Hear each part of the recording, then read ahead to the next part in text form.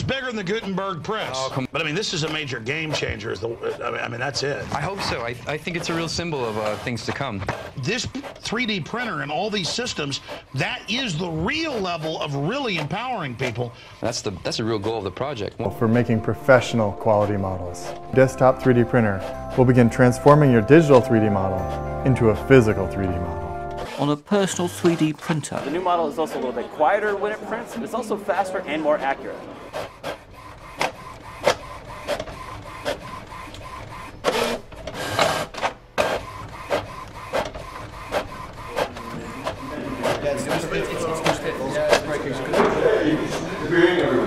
We're trying to make a BioPrinter. Proof of concept can be done, but obviously this can't be a product. People in the lab couldn't use this. This is laughable, right? We're trying to take the cartridge off, which success is out. And now we're evaluating how big it is and if there's some burned nozzles. I don't know if it's noticeable, I hope. We're controlling each one of these nozzles individually to print out an image. And it's basically done like this. So it's basically an ASCII image of it. We're trying to think more of the code. We're running Arduino. So it's an open source platform to drive all our electronics. We're using code from Patrick from BioCurious. Thank you for the code.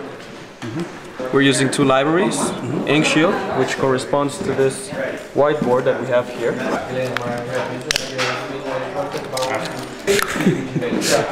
I think I'm gonna show you how it prints.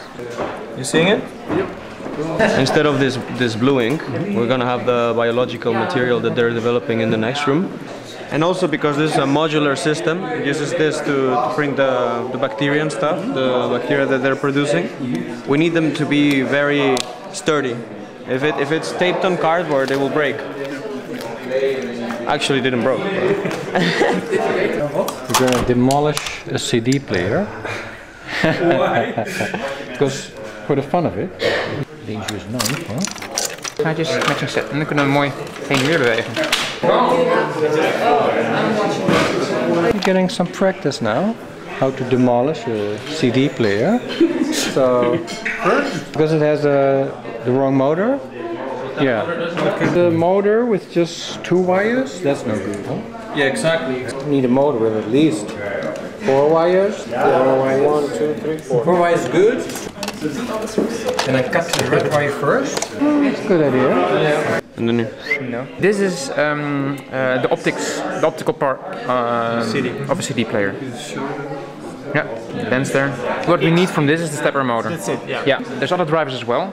That other CD drives and some other stuff. yeah, but they use DC motors. So in that way they can't you can't use them. You cannot use them. No, because we specifically need steppers. Actually, if we place it like that, we can very easily move the whole thing back and forth. These are the 2 components? Yes. Oh. Basically, yeah, making a shelf for this thing, right?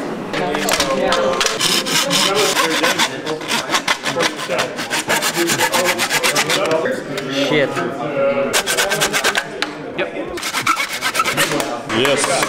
That's actually what we're gonna need. The arch. Yeah. Nah, it's good enough. I want to mark it. Yeah. If you keep this thing, we could put an enclosure. No, because we need to make an H. We need to make an H, a bridge. The game was that the cells can pass through the pores. And with the Canon it cannot, because Canon and others have very much more tinier pores. This so the band, and we need the band to be intact. Oh my god. Een printer slopen. Oh. Dit mag er ook allemaal uit.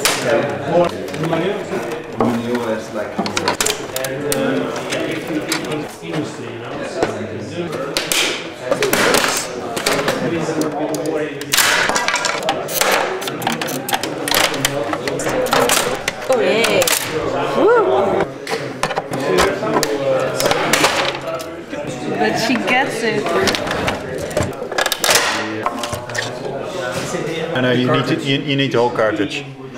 There is already something in the carriage that can make the connection to this, and that might be easier to solder to. Definitely never ever should go over 100. Yeah, you have a sample commercial one.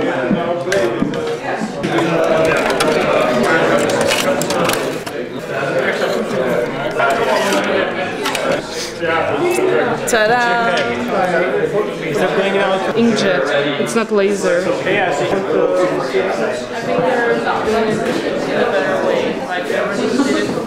Perhaps we can drive this one. Also, it doesn't have the same number. But based on the experience using the other cartridges, it might be possible to at least output some ink. But yeah, I don't know the voltage or how it works or.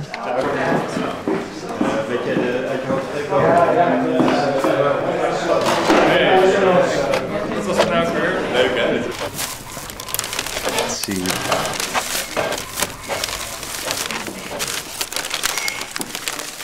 It's a very nice fish store. Beautiful.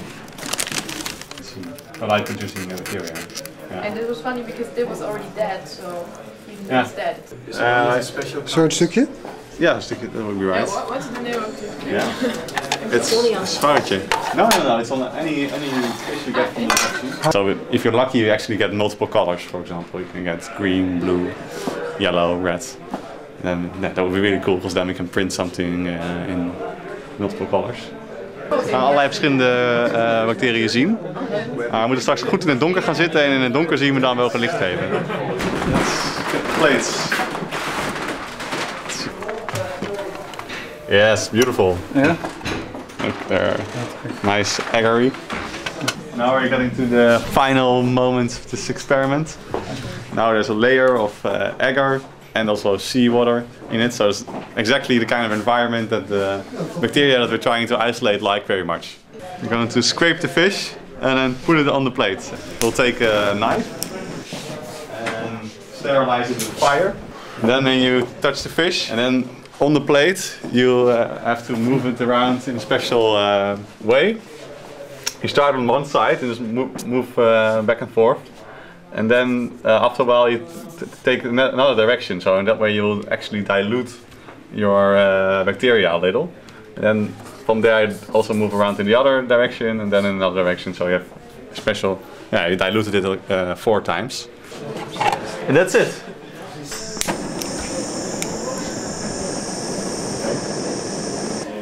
How does that feel? He doesn't have very good skin.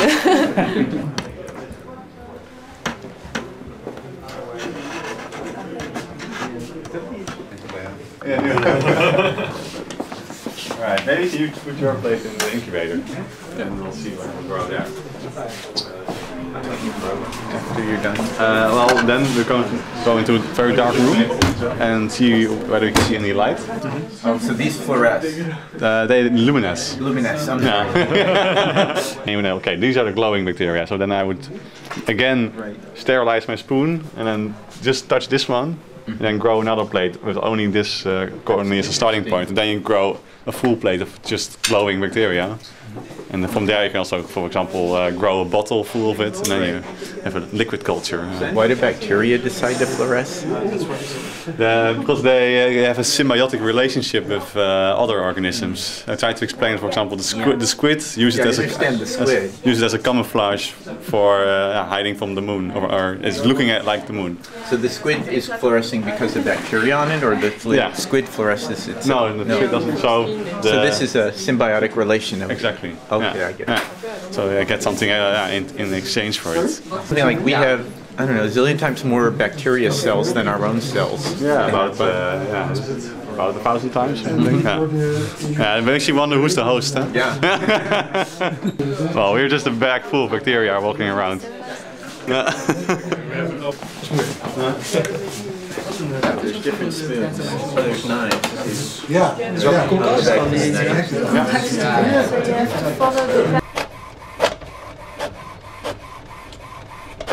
Deze motor zit op een 3D-frees die ik omgebouwd heb tot 3D-printer. En dat is het hot end dat je daar kan zien zitten. Daar komt normaaliter gesmolten plastic uit. Dat drijf ik aan met deze motor. Gaat dan door deze slang hierheen.